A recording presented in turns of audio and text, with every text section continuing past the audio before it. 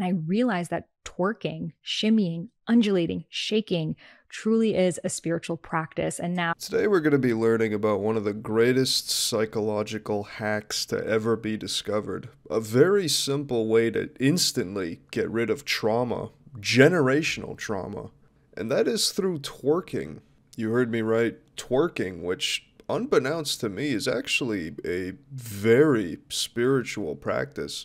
Yeah, I don't even know what to say. All the self-help / spirituality grifters on social media are truly the gift that keeps on giving. But without further ado, let's just dive right into this. shaking is such a primal practice of releasing trauma and somatic blockages and emotions through our body, especially our hips. Our hips, now we know, is where we store emotions. Yep.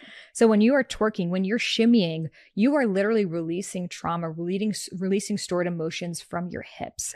When you're bending your knees, you're crouching on the floor, you're connecting to earth, you're connecting to the womb, you're restoring your energy. You're restoring your energy. Yeah, never mind psychiatry or anything like that. The next time you're dealing with a very traumatic event in your life, just start shaking cheeks and release all that trauma. Your parents just died in a car accident and you're at the funeral. Time to start clapping that ass. Like, how the hell do you even come up with this bullshit? I guarantee you, she probably thought about this while doing ayahuasca or some shit surrounded by her crystals. You know, while discussing astrology signs with her friends after yoga class. Believe it or not every thought needs to be talked about on a podcast. Also, you gotta love her co-host or guest over there that hears this and just agrees right away. Like, not even a second thought. She's just nodding away to the absolute nonsense that was just said. Unreal. Stored emotions from your hips. When you're bending your knees, you're crouching on the floor, you're connecting to earth, you're connecting to the womb, you're restoring your energy. And that's why it's not even just an African dance, but in Middle Eastern dance, in Latin American dance, salsa dance, bachata, every single dance form has some form of hip movement to it. This is also why zebras, when they're running away from a lion and they're about to get eaten, and they make it into the nick of time, they shake their bodies off, release the trauma. Twerking zebras.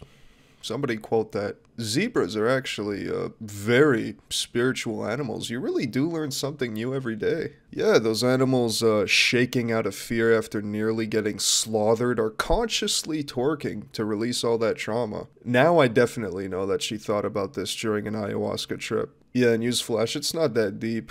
Twerking doesn't release trauma. It's not spiritual. You just like shaking your ass. And that's totally fine. Fuck yeah. But spouting this much nonsense online is straight up dangerous. I saw a comment on Reddit saying this is exactly like bro science for women, and that could not be more right. All this spiritual nonsense online is pretty much the manosphere for women. Like, if this were on some manosphere podcast, they'd probably be talking about jacking off as a way to release trauma. Trauma, and there is actually scientific research behind this, is actually stored in your nutsack. Did you know this? In the nick of time, they shake their bodies off, release the trauma, and they come back to homeostasis. So I started to realize that as I was doing this, I was healing myself through all of these generations of collective trauma that now we know with epigenetics is actually stored within our systems.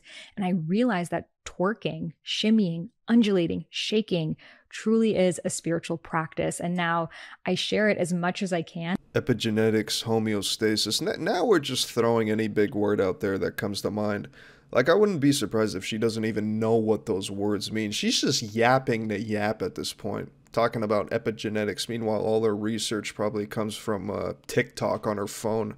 What's even scarier is the conviction in saying all this stuff, especially on a public platform. Like, how far in your delusions do you have to be to confidently say all this shit with a straight face that zebras are twerking to release trauma and that shaking your cheeks is a spiritual practice? Her brain's been taken over by the spiritual talk TikTok algorithm at this point. That's suppressing you. To fight back, you need to be the opposite. You need to show that resistance, right? So for me, twerking is also an act of resistance to the patriarchy because it's showing that I am not going to sit still and be quiet and do this for you on your time. I'm going to enjoy my body and do it in public at a concert and do it when I feel like it. And my husband's the one who's taking the videos. And it's like so out of people's norm. They're like, wait, you aren't single? Like you're married and you're doing this? You're Middle Eastern and you're doing this? And to me, it's giving people that permission slip to step outside of whatever box they've put themselves into and to reclaim the thing that brings you joy. At the end of the day, why are we doing the spiritual journey? I think a lot of spiritual people need to start twerking because they have fucking sticks up their asses and they're taking this shit way too seriously. Like you're healing for what? You know, like there's no gold star you get at the end. You're healing to experience joy. If you start shaking your ass, you will experience joy. You really will. It's so much fun. Speaking of taking this way too seriously, do you ever notice how all of these spiritual guru types sound like the most self-absorbed people imaginable? Ego off the charts. This person looks relatively young as well. Has probably been in this spiritual rabbit hole for a few years, yet speaks like she's some kind of shaman with decades of wisdom and experience and spiritual maturity. Like, no, you've just been spending way too much time on TikTok. You bought some crystals, ate some shrooms, and enjoy twerking. That doesn't make you some kind of expert spokesperson shaman on a podcast. Now, sadly, we're going to be moving on to another video. This video has a song that's copyrighted. I can't play the original audio, but you could read the lyrics. So, there's some songs about this stuff as well. I twerk to release the trauma.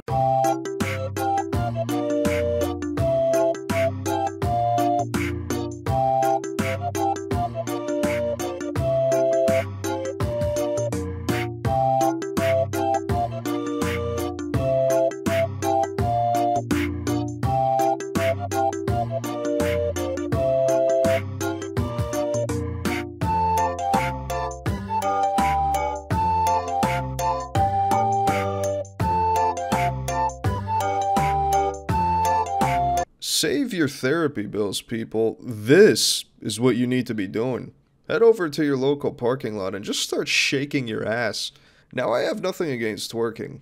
I have no complaints here, but what I do have a problem with is the blatant misinformation on how the human body and brain works. Like, how about you go tell a veteran with PTSD to start twerking? Imagine going to a psychologist or doctor and they tell you you need to start throwing some ass, or paying one of these gurus for their course.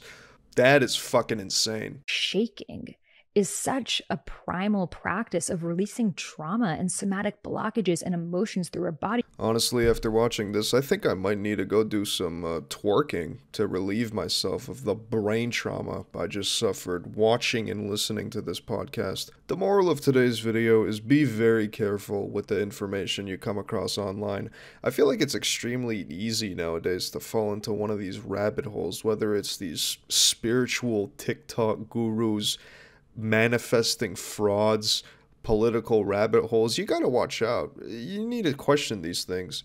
But anyways, I think that's gonna wrap up today's video. Thanks for watching. Stay tuned for some more juicy videos coming soon to the channel. And let me know if you're gonna be doing some twerking now and tapping into your spiritual energy, healing your generational trauma. Maybe I'm wrong about all this. Maybe it's true. Let me know. Leave a comment.